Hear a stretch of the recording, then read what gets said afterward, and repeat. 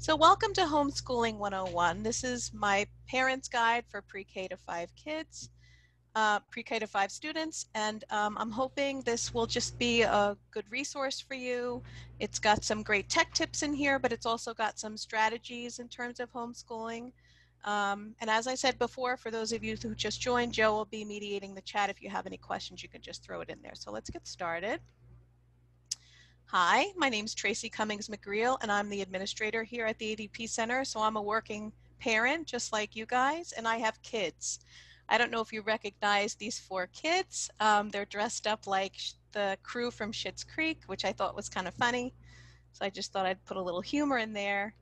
But these are my actual kids. They're Charlotte's in 6th grade and Emma's a sophomore in high school. So I know the drill with K to 5. I've been through it. So hopefully I can give you guys some information regarding that. So one of the first things I want to say is everyone's kind of expected to just carry on as usual, but we're still in the middle of a pandemic, and I think we really need to remind ourselves of that. We need to be patient with ourselves. You know, for the most part, we're not professional teachers, and our kids might be angels at school for them. But of course, our kids are really comfortable at home, and that makes homeschooling that much harder because they can, because they feel comfortable with us. And because of all the stress and frustration that's still evident, like parents and kids really feel that. So anyone that has a kid under 10, I have a lot of empathy for you because I know like you can't pour from an empty cup and you really have to take care of yourself first, but that's so hard to do in this situation. So let's move on to the next slide. And how are we parents handling it, right? I saw this quote the other day. You can either have a nice evening at home or you can help your child with their math homework, and you can't have both. So this really resonated with me because, as all of you know, the way that children do math now is completely different than how we did it when we were learning. So what I wanted to mention is, strive for progress, not perfection. The first thing is keep in touch frequently with your child's teacher. With a lot of the teachers that I interviewed for this particular workshop, the teachers actually want to hear from you. They want to know what's going on with your kids, and they kind of want to know what's going on with you. So like if you're working from home, they need to know that you can't be there all day to sit with them and work on their homework or be there for Zoom calls. So I think what's really important is to negotiate with them. Say to them, listen, you know, I'm working from home. I don't have time to sit there with my son or my daughter. What's the most important assignment for my kid to complete today? Because they will be willing to work with you. I mean, even though like we're expected to return to this normal, it's really almost impossible if you're a parent right now. I think one of the best modes of support is to create a Facebook Messenger parent group. I have one. I use it for resource, to utilize as a sounding board, for support. You might not have that where, like, if you don't know a lot of the parents in your town, contact the teacher, contact the principal. Say that you're interested in like creating a network of parents, so that, you know, you can have that support for yourselves. I think it's really, really important. The other thing too is creating this messenger group is also important for setting up a virtual play date, or if you're comfortable having like meeting a parent with their child at the park or somewhere outside where you might feel comfortable, because you know kids and we also need these social outlets, and you know, just do what works for your family. Another thing I'd like to stress is do yourself a favor and try to refrain from social media. You don't want to compare yourself with what other parents are doing necessarily, because a lot of people just boast about themselves on social media. It's not really a realistic objective, so we don't want to, a lot of times when we view too many of those, you know, feeds on social media, like we end up feeling bad. So treat yourself and and try to limit your social media. Okay, so words to the wise. I love this quote: creativity, imagination, and curiosity bloom in boredom. Sometimes the best ideas and the most creative ideas you'll get is when you're peeling potatoes, right? So it's really important to have device-free time. listen, if you're on a work call and you need your child to sit there for an hour on a device, and that's okay. You might need to do that. But I think, communication is really important. So one thing you can do is have a family meeting. Um, Experts can't tell us particularly how to do it right. All we can do is try to do our best. And we need to set realistic expectations. Um, So, have a family meeting, maybe talk about having different responsibilities in the house. While I'm on this call, you can make dinner, or you can give certain responsibilities to your children. Another thing that I wanted to mention is stay away from micromanaging your kid. I think while we're all at home, it's easy to, kind of be helicopter parents. And because of that, the research shows that limits kids' ability to for just decision making. And it gives them a sense of defeat that they can't really do things on their own without their parents. So just to give you an example, when my daughter was little, she was being a little too reliant on me. And what I did was I said, you're going to get your breakfast in the morning. So I got the cereal down and left it on the counter. I left the bowls on the counter, and I poured the milk in a pitcher because she couldn't pour it herself. It was too heavy. I put it in a little pitcher in the fridge on a lower shelf, and in the morning she would get the spoon out of the drawer and make her cereal. This is how not only, she developed confidence in learning how to get it for herself, and it was something that she could do independently. So I think it's really important that, um, we start to do that. Another thing that I recently started doing is we started cleaning as a family. Like, I know it sounds kind of corny, but it's actually really great, because what we decided was like, okay, we'll take 1 hour and clean the kitchen. And everybody in the family was working in the kitchen to clean it. And it was great because we had conversation and we all worked together. And by the end of the hour, it was all clean, and it was like, 4 hours worth of cleaning. Now, if your kids are really little, they might not be able to do as good of a job as older kids, but I think it's a great way for kids to learn and, take some responsibility, which I think is great. So let's get into our tech tips and technology resources for pre-K to first. Now, when I interviewed a kindergarten teacher, she said the most important thing that she wants her students to learn in her class is independence and be comfortable making decisions and mistakes. She wasn't saying that they could write their name or that they could, do a simple math problem or read. I thought it was really interesting that was the most important thing that she felt kids should learn.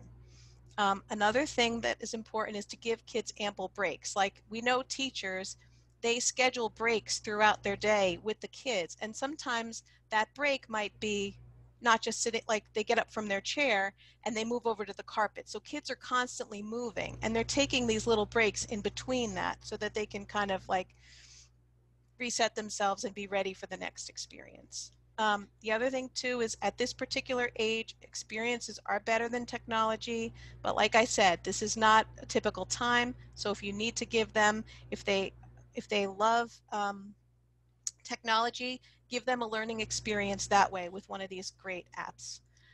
Another thing I love is to use timers. Now, I remember when someone told me to do this, I thought it was like silly, but it works. The two great things about using a timer is, number one, it helps kids with pacing. And the second thing is it helps them be more self-directed, because kids at this age are not very self-directed. And the third thing is you're not the bad guy. And like I said, I did not think that would be the case, but you set a timer for 20 minutes and say, okay, you're going to read this for 20 minutes. You put the timer on, and when it's over, they're done. So they know they can move on to the next thing. And that's where, being self-directed comes in. But if you also put on the timer and say you have 20 more minutes on your device, and the timer goes off, and you could say, okay, the timer went off, your device time is over. They're much less likely to give you a hard time than if you just said, sorry, honey, your time is up. I gave you 20 minutes. The timer actually really works. And the last thing I wanted to say before going over the apps is, give your kids their own space. If you have room in your house to, like, let's say, put your child at the dining room table or at their desk when they're doing their work for the day. That's great, so that they're not like doing all their homework at the kitchen table and then eating their dinner at the kitchen table. So if they're able to have their own space so they could switch from like perhaps mealtime and their work time, that would be really helpful. So let's get into these great apps. Whoops. So the first one I want to mention is Teacher Monster to Read. It's a free app. If it's free on the computer, but if you wanted to download the app, I think it's $2.99. But what's great about this app is that it helps kids learn how to read, and it's completely done in a gamified way. I know some siblings that play it. They're actually competitive about getting stars, but they love it because it's a game. So it's a great way to introduce kids to reading. The second one I want to chat about is Scratch Junior. This is like a pre-coding program that was created by MIT, and basically kids can log on, 5-year-olds and up, and they can learn to actually code. It's really brilliant. If you look to the right, there's the choice board that you can find on Pinterest, and those are great because they're different little activities that children can choose from. So, you know, kids like going on and selecting like find 5 green things, or count 10 pennies. So it's, you know, it's good for little kids, and it gives them a little break. Epic, you could see in the lower left-hand corner, that's a really great website. They have so many books. They have books in Spanish, and they are all your favorite books from when you were a kid, and all the books that kids are into now. So you can look at the books. A lot of schools use these, or if your school doesn't use Epic, you can see what other online resource they have for this. But they're great because you can actually choose for the book to be read aloud to your child, and it's not in a robotic voice. So if they have to do some reading, you can have the book read to them, which is great. So that's why I really love Epic. And the last one I wanted to mention is GoNoodle. GoNoodle is an app that many school districts use. It is free online. And what's great about this app is it gets kids moving. It gives them different like movable activities that are like maybe 5 minutes, or 10 or 15 minutes, and they're all different. There's NFL Play 60, there's a yoga one, as you could see, like there's dancing. There's a lot of different ones, so it appeals to kids who like all different things, so it's not just one thing, which I like. So moving on to 2nd and 3rd grade, does your child need complete quiet, or do they like a little background noise? This might be different. My kids are complete opposites. My one needs a little background noise, and the other one needs complete quiet. So you might want to be mindful of setting up that type of environment for your child. Create a staggered work schedule with multiple kids. So, if you have a few kids, even with if you're in hybrid learning, or like the way my school works is, my one daughter goes in 4 days a week in the morning, and my other daughter goes in every other week. So you might have to create a staggered schedule in which, you're going to help them with like their work. I think one of the best things is if you have any older kids to help the younger kids, because it creates responsibility and empathy. It's a great skill to learn for them. And the last thing I wanted to mention is, when is your child's most productive time? Of course, with online school, they're going to have to log in the morning. But I'm guessing that, and we can chat about this later, but your kids are probably on a Zoom or a Google Meet for part of the day, and then they break. So, maybe during the afternoon they have to do their homework. But my point is that your kids might need to take a longer break, because maybe your child needs like after all those online calls in the morning, they might need like an hour of playtime, not like 30-minute lunch and go right back to work. They might need that little bit of a break. So let's go over these resources in the next slide. So one of my favorite is Flipgrid. And the reason why I love Flipgrid is because not only is it free, you could download it on anything, but what it is it's basically you're making a small video of yourself.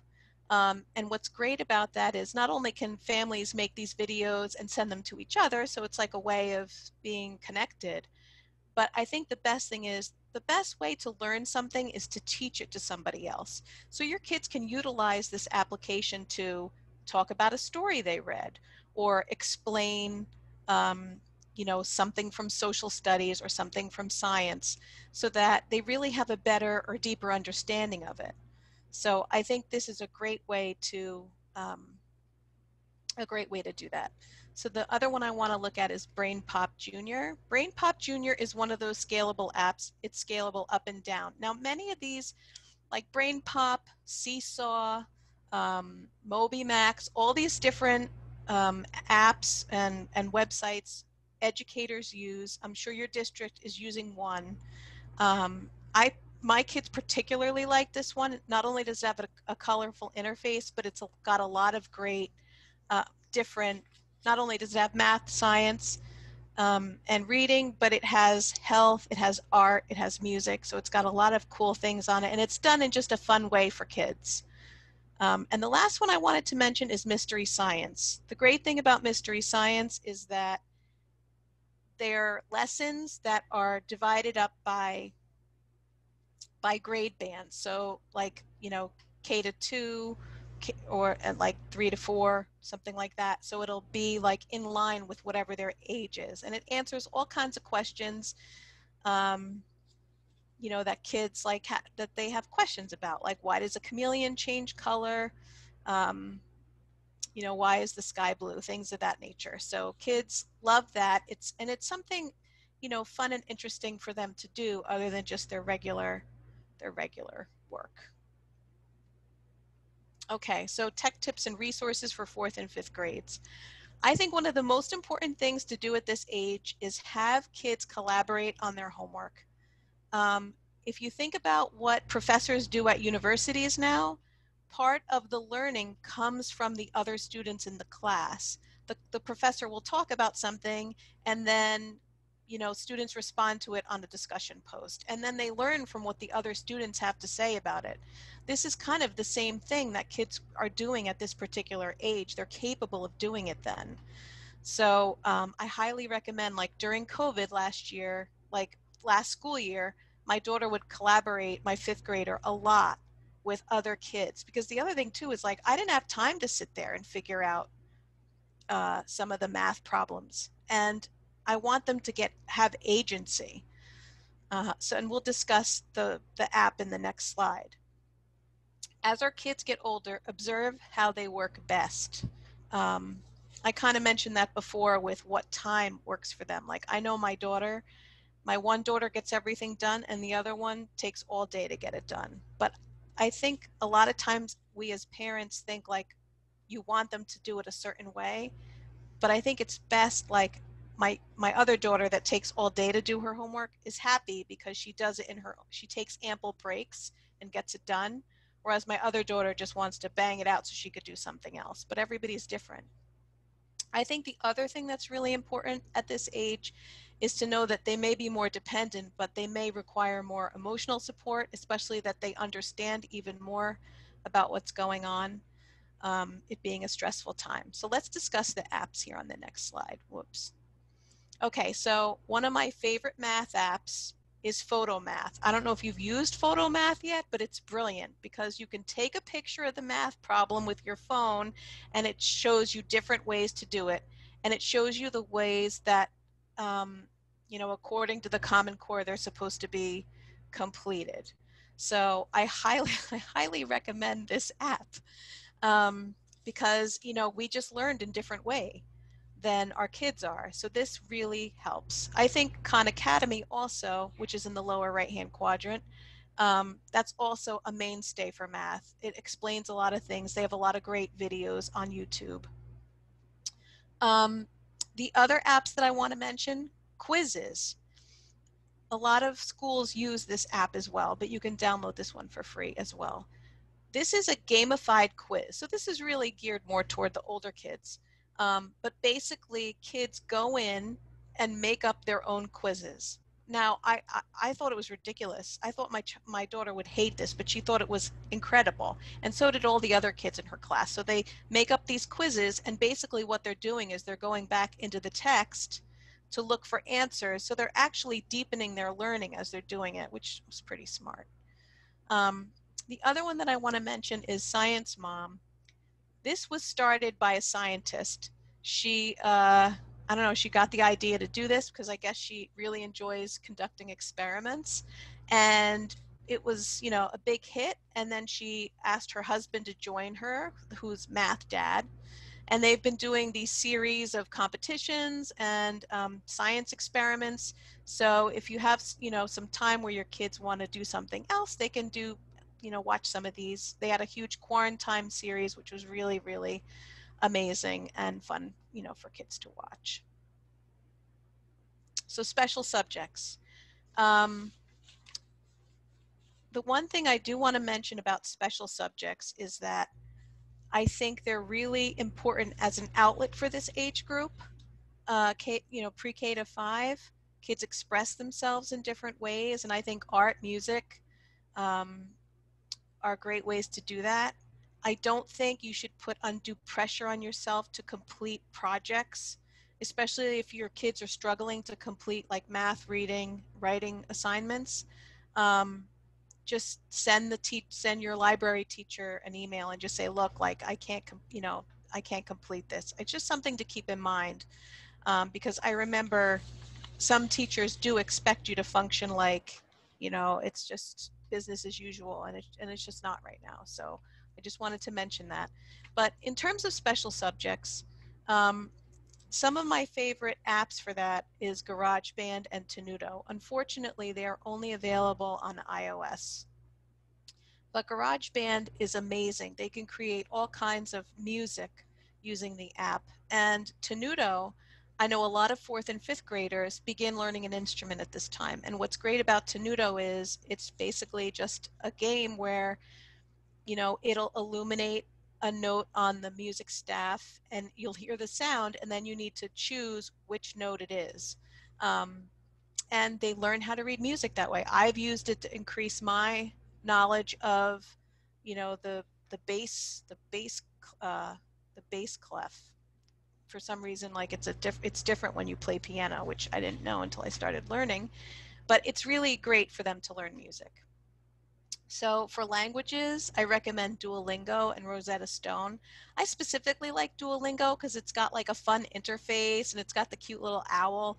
But what's really interesting about Duolingo is not only can you learn Spanish or French or Mandarin, but you can also learn very obscure languages like Navajo and Gaelic, which I think is fantastic. And if you are a Spanish speaker, native Spanish speaker, you can learn how to like that could be the primary language, and you could learn to speak many other languages from Spanish, which I thought was great. Rosetta Stone, same thing. They also have tutoring through Rosetta Stone. It's been free, but they might have started to charge. Um, but I just wanted to mention that because that's like such a great um, a great tool. The two art ones that I wanted to mention is Prisma. Prisma is an app that you can download on either iOS or Android. And basically, kids can take filters and put them on different photographs that they have or that on the iPad or that you have on your phone.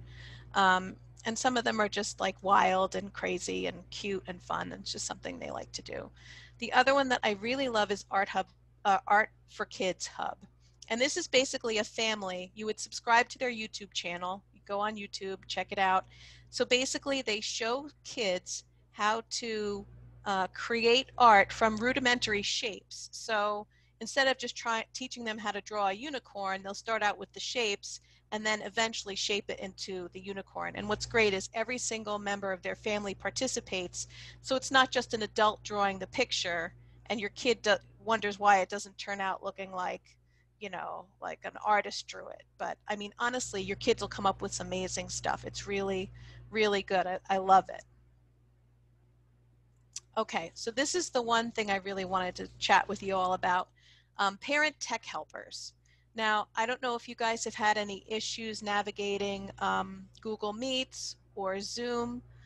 But these little tech helpers can help us help our kids to have better success with online school. So the first app I want to talk about is Otter. Otter is like a virtual assistant, and it converts live speaking into a written transcript. Basically, so if you needed to listen to what your child was, your teacher was giving a homework assignment, you could use your phone to record what she's saying. And I have to say, not only does it record in real time, but it actually works pretty stellarly. The transcription is like spot on. The only time like it's a little iffy is if like two people are talking at the same time, or the teacher is using like proper names that it doesn't recognize. But what's great about it is when you go back through the transcription, it saves the audio as well. So if you highlight a word and you're like, that doesn't look right, you can click on the audio and it'll be right there in that part of the transcript, so you'll know what was said, which is great. But the other thing that I really love about Otter is kids that are really young don't write very quickly. So if they're trying to come up with ideas for like their writing assignments, or maybe if your child has dyslexia, it's good for them to speak their thoughts into Otter, which converts it into the transcription, and then they can look at it and say, oh, okay, I'm thinking about writing about wolves, or, whatever their thoughts are for that. So I definitely like Otter um, in that respect for kids. The other thing I want to talk about is Chrome extensions. I'm sure a lot of you use the Chrome browser. So there are Chrome extensions to help. One is Screencastify. So you can actually use a screen recorder for Chrome, and it records audio and video. But the only caveat is it only records for 5 minutes. So it's something that you'd have to record quickly. Otherwise, you have to upgrade. Cami, that is great because if you have younger kids and your teacher gives you worksheets that are PDFs, you can actually annotate on the PDF and use the turn-in function, because otherwise you'd have to print it out, have your kid write on the the worksheet, take a picture of it, and then submit it, which is too many steps. And the last thing I wanted to talk about is the Google Meet extension grid. If your kids are meeting on Google Meet, they can't see everyone in their class unless they download the Chrome extension Google Meet extension grid, which I'll show you on the next screen. So here we see Screencastify. What happens when you download, at the end of the space bar, there will be a little icon. And that's the icon when you click it, Screencastify opens, and then you hit record. Here you could see, whoops, here you can see the Google Meet extension, the grid view. So what it looks like a Zoom call, so that when you have the Google Meet, the extension grid, your child can see everyone in the class. And here's my little picture of Otter. So it has like all of your conversations stored, which is nice. And I don't have premium. So you get 600 minutes per month, which is a lot more than like even I need when I record meetings and whatnot. Cami is the last one I wanted to talk about, and this was the annotation function that I discussed before. So what I did was I made an example here. So basically what your kids can do is highlight something, they can draw on it, and they can make a comment. So if they had any questions, they could put a comment on there for their teacher, or you could put a comment, especially I remember making a lot of comments on math sheets. So, that might be helpful for you. Okay, so let's talk about, cool co-curricular ideas for all pre-K to 5ers. I think one of the most important things, and this is really helpful for parents, is to set up a Google Meet lunch table. So if your kid has a couple friends in their class, set up a time where they can have lunch together over a Google Meet. Now, if your kid's old enough, you can have them make their own lunch and then go to the meet, or you can help them make their lunch and then set it up with no more than 4 friends, because if it's more than 4, it's just too many kids. But that way, your child will be able to sit there with their friends at their their virtual lunch table and eat their lunch, and they're still socializing, which I think is great. Some other things I really like are the Explore live animal cams. Um, and you know, they change throughout the season. In the spring, I looked at a hummingbird nest, which was super cool. And now they're doing the bears with the Alaskan salmon, but they have all kinds of feeds: cats, sharks, tigers, and they even work at night. I actually saw some elephants at the watering hole at night through the night cam. It was pretty cool. Um, Cincinnati Zoo also has a great live feed on Facebook. I also get them on Instagram. Um, Another thing that you can do is an indoor or outdoor scavenger hunt. I love these. You could, like, you know, download one on Pinterest, but I think like sometimes what my favorite, like I'll just take like 10 of my kids like action figures and just hide them around the house, or puzzle pieces. Like they have those cute little Melissa and Doug puzzles. I would just take the pieces and hide them in a room or around the house. And especially for real little kids, like your pre-K to like first grade, you know, they'll be really interested in trying to find all their action figures, and that might give you an extra 20 minutes or 30 minutes of them like doing something, but you might be able to get a couple emails out. Another thing I wanted to mention is Nat Geo. Nat Geo has so many great things, but I think a lot of kids these days are interested in, like, you know, funny stuff, and the weird but true is really, you know, interesting and unique. They have stuff like the world's biggest pizza in there, or they talk about Octopus Inc., all kinds of like really unique and interesting thing. And the other thing I wanted to mention was Wide Open School is a great website. They have a lot of different ideas on there, curricular ideas. Um, it's a great resource. And also use your library. I don't know if you feel comfortable going to the library or calling your library and asking for books that you could take out. But that's another great, of course, resource that you can use. Oh, I also wanted to mention there's another app called Literati, which they send you 5 books based on what your kid likes, and then you decide if you want to keep any of them, and the ones you don't want you send back, and there's no shipping cost. And the cost of the books are about the same as Amazon, so you know, really a good deal, and it's something that maybe your kid can look forward to. Okay, family wellness. I want to talk about HALT. It's actually a counseling technique, but I think it's applicable for everyone. It stands for hungry, angry, lonely, tired. I can't tell you how many times like my daughter is like freaking out and I realize, I'm like, when was the last time you ate? A lot of times when our kids are acting out, it's because they're one of these things. And we have to remember that during COVID, we're still missing out on a lot of things. We're missing out on milestones and rituals that are important to us and our kids. So it's important that we, you know, acknowledge their feelings and ours too. Um, some people have recommended to keep a family journal. Perhaps you can like write about your experiences, your accomplishments, your feelings in the journal, and then you pass it to another family member. This might be hard with little kids, but it's something that you could also do together. Another thing I wanted to mention is create a gratitude box. You can just use any box, or you could like make it special, whatever you'd like. And you know, you can put, if your kids are really little, on the paper you can put like, I am grateful for, and they could fill it in. Or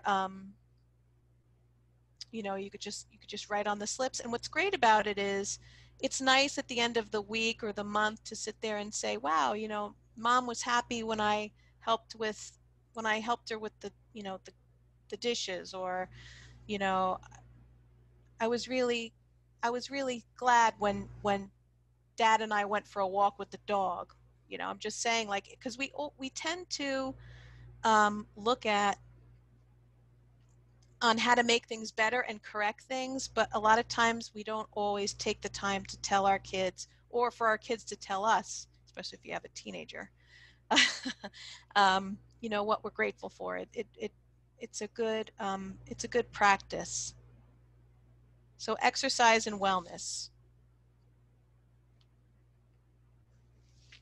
So, of course, one of the things you want to do is talk with your kids. Some kids don't always want to talk. My one daughter is a vault, so I realize with her, if I want to really talk to her, I have to be doing something with her, like a task or a project. Or sometimes you have to talk to your children when you're all in the car and they don't have to look at you, but whatever works, works.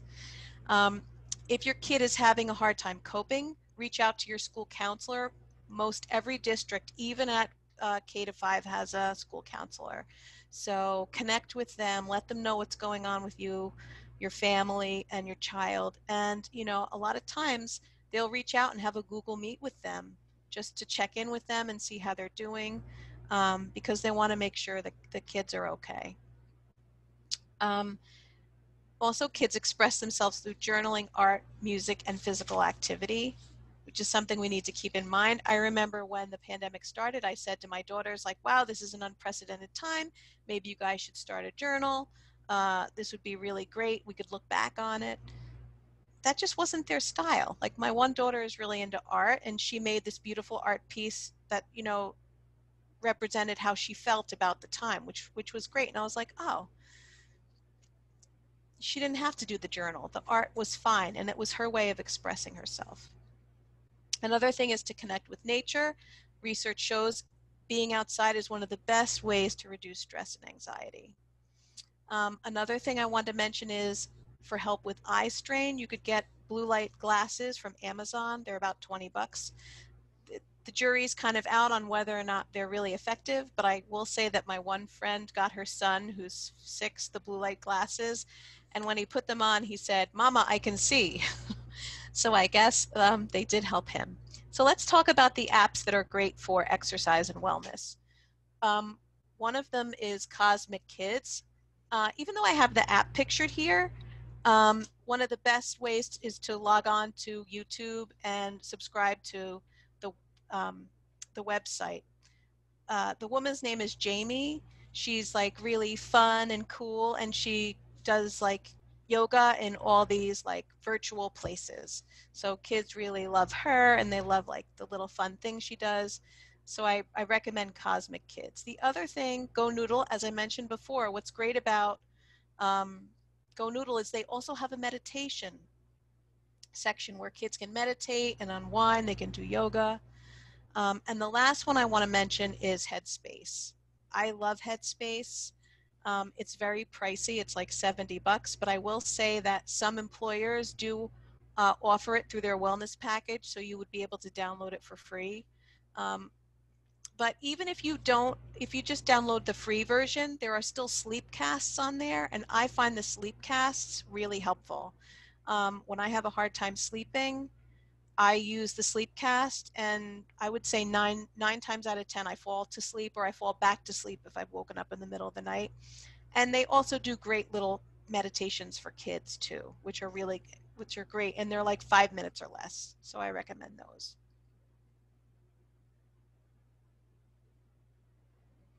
Just some other resources. Common Sense Media. They are great because not only do they give you information on parental controls and safety tips, they also have a lot of great podcasts for kids that they can listen to. And they also have book reviews. So if there's any TV show, book, movie that you're concerned about whether it's the appropriate age for your child, you can look that up. But like I said, they also have these great things like podcasts. And the last one is PBS, not PBS the kids, the game one, the regular PBS. And they have a lot of great videos and helpful things for you during homeschooling. And that's it. I wanted to open it up to your questions. I was curious if you wanted to share your experience or you had any questions that